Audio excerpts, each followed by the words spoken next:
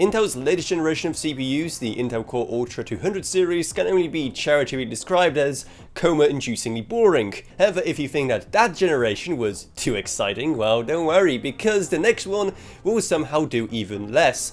Yes, the next gen Intel chips won't even be a brand new architecture or anything, they will just be a refresh of the existing 200 series Arrow Lake CPUs. Now, early reports suggested that we could be seeing some core increases in the CPUs, but that was scrapped. However, there are also plans to have a better MPU on board as well, and guess what? That was scrapped as well, meaning that the only thing that we'll see improvements in with this brand new generation will be clock speeds, and that's literally it. Now granted, it looks like Intel themselves know this isn't a proper new generation, given how they won't be called Core Ultra 300. That honor is reserved for Nova Lake. These will just continue to be called 200 something, and they'll also continue to use the same socket.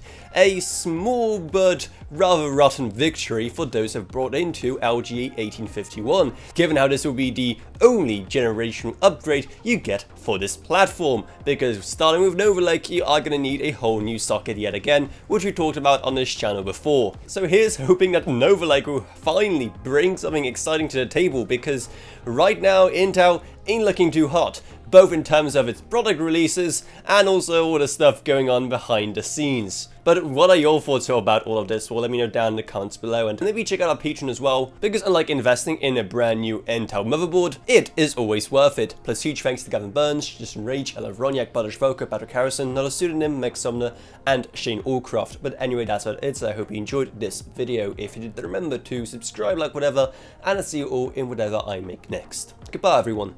Goodbye.